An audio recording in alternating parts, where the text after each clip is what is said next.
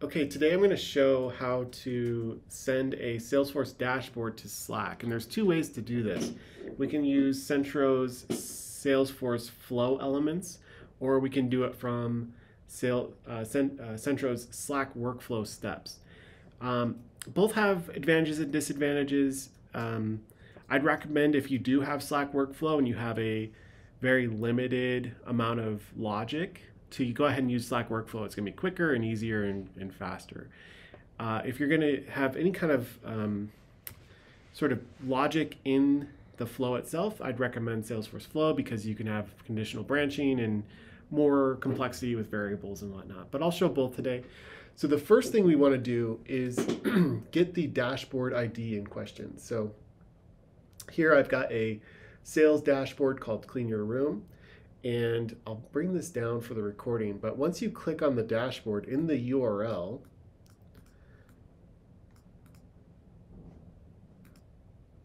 you can see the dashboard ID. We're going to need this dashboard ID for either use case. So go ahead and grab this and put it into your clipboard or notepad.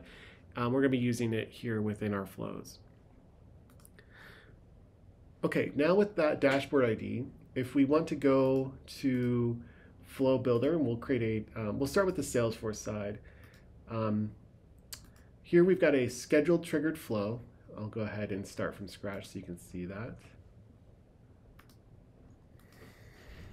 So in Salesforce Setup, go to Flows and go to New Flow. Pick a scheduled triggered flow. You don't have to set the object, but go ahead and set a schedule. We'll pick today at a start time of whatever makes sense for your team. So maybe 8 a.m. Then you can choose to do this daily or weekly. We'll pick weekly. Then we're going to do an assignment, and we'll call this set variables. This is simply to create a variable to hold our dashboard ID. So we'll pick new resource, resource type of variable, call this var dashboard ID, make the data type text, and fill in the value, from your dashboard ID from before. Okay. Next, we'll pick up our action, and we'll go to the Centro action. Okay, so we'll pick Centro, and then from the Centro actions, we'll pick send notification to Slack. All right, so now we can label this action. We'll call it post dashboard. And you can pick a dynamic channel. You can pick DMs, but in this case, we'll just send it to our sales team North America, and we can post an optional message such as, here is your weekly sales report. Maybe we want to make it fun with an emoji,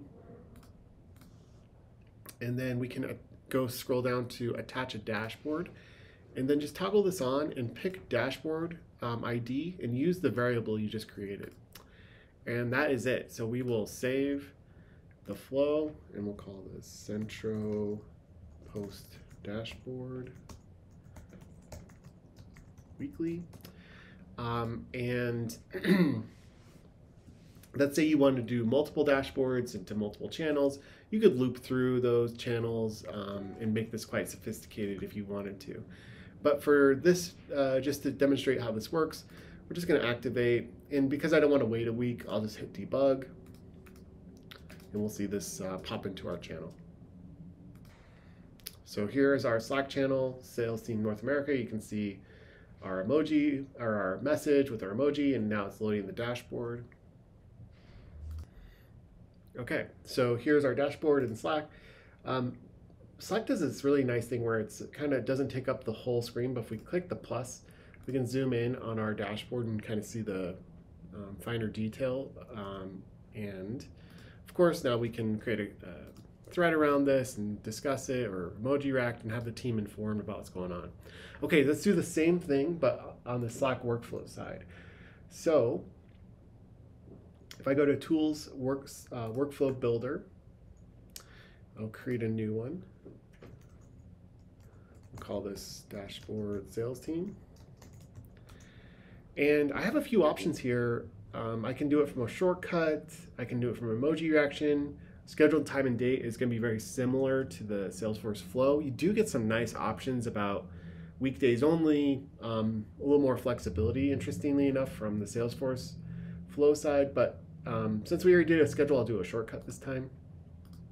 We'll pick our sales team North America, and we'll call this dashboard. And all we need to do in this step is go to Centro's steps for Slack. We'll do post the Salesforce record. You can use an automation user.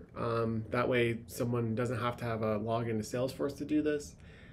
We pick a conversation, we'll pick the channel we're in. And then for the Salesforce record ID, we're going to use that same dashboard ID we did before. Okay, so we'll paste that in. There's some other options. If you've seen our other videos, you can link these to Salesforce. In this case, we're just going to do pretty vanilla, and we'll hit publish.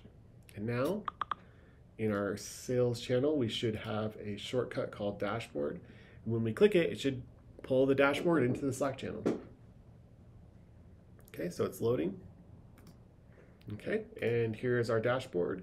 Same thing as before, just two different ways to pull that in, either from Salesforce Flow or Slack Workflow Builder. Let us know if you have any questions, and let us know how it goes.